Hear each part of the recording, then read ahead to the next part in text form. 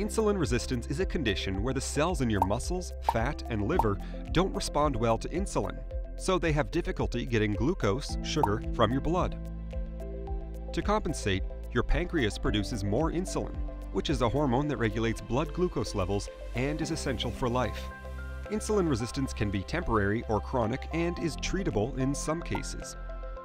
As long as your pancreas can make enough insulin to compensate for your cell's poor response to it, your blood sugar levels will stay within a healthy range. However, if your pancreas can't make enough insulin, it leads to high blood glucose levels, called hyperglycemia, which can lead to prediabetes and type 2 diabetes. Insulin resistance is linked to several other health conditions, including obesity, cardiovascular disease, non-alcoholic fatty liver disease, metabolic syndrome, and polycystic ovary syndrome, or PCOS. Insulin resistance is not yet fully understood. It can be caused by various factors such as family history of type 2 diabetes, physical inactivity, and excess body fat, especially around the belly. Scientists have identified genes that make a person more or less likely to develop insulin resistance, and older people are more prone to it.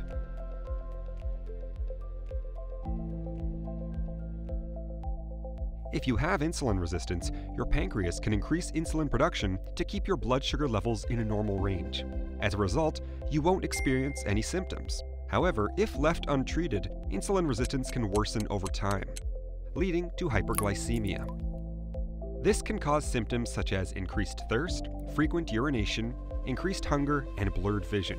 You might also experience headaches, vaginal and skin infections, as well as slow-healing cuts and sores. It's important to note that you can't tell if someone has this condition just by looking at them. Insulin resistance can progress to prediabetes. In many cases, people with prediabetes may not experience any symptoms for years until it develops into type 2 diabetes. However, some may see darkened skin in their armpit, on their back and neck, or small growths called skin tags.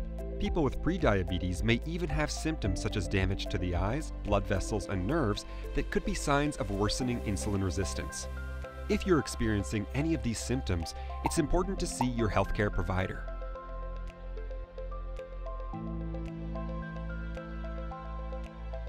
It's hard to diagnose insulin resistance because there are no routine tests for it. Your healthcare provider will consider several factors when assessing insulin resistance, including medical history, family history, a physical exam, and signs and symptoms. To overcome insulin resistance, exercise regularly, reduce stress, get enough sleep, eat a healthy diet by limiting carbohydrates, unhealthy fats, sugar, red meats, and processed starches. Instead, opt for whole foods like vegetables, fruits, whole grains, fish, and lean poultry. Over time, these lifestyle modifications can increase insulin sensitivity, which means reduced insulin resistance, lower your blood glucose levels, decrease blood pressure, decrease triglyceride and LDL cholesterol levels, and raise HDL cholesterol levels.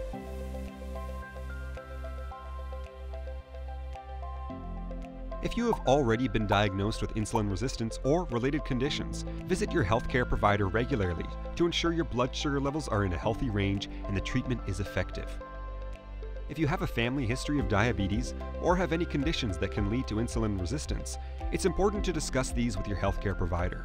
However, if you experience any symptoms of high blood sugar, prediabetes, or diabetes, it's best to get in touch with your healthcare provider immediately. They can conduct simple tests to check your blood sugar levels and discuss your risk of developing insulin resistance.